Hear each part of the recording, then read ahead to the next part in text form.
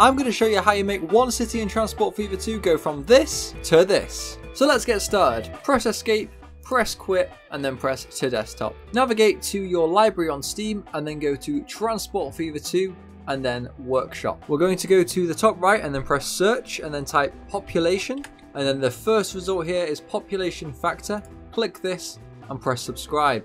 As this does change the vanilla game, it will disable achievements by default, but it's very easy to fix this. Type w/ into the workshop and then install the first result. Now go back to your library and right click on Transport Fever 2, go to manage, browse local files, and then at the top here it says the location of the Transport Fever 2 local files. You want to click on Steam apps and then workshop, content.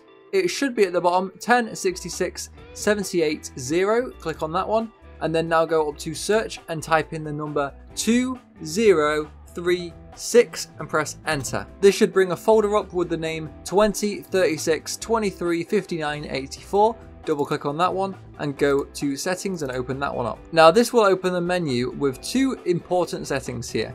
Town development interval and capacity factor. Town development interval means how long it takes for the town to adapt to the size of citizens that are in there. You can see this in action when a building is upgraded or sometimes even downgraded with the use of scaffolding around the model. This is in seconds and the lowest one you can go is just the number 1. But we're looking here for capacity factor. That's the important one. I'm going to put here 10, and this is how many times greater the sizes of the towns are going to be. So I'm going to press Ctrl and S, and you should see up here this little star before settings should disappear and it will just say settings with no asterisks.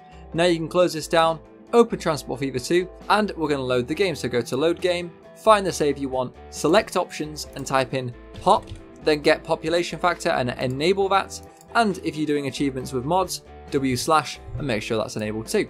Now press OK and start. And now you can go ahead and place down a town, and there it is. If this helped you, I have lots more on my channel, so press subscribe. But wait a second, before you go anywhere, I pushed this to its absolute limit, and I put 1 million people in one city in Transport Fever 2, and it was complete chaos, but it was hella fun to make. Check it out.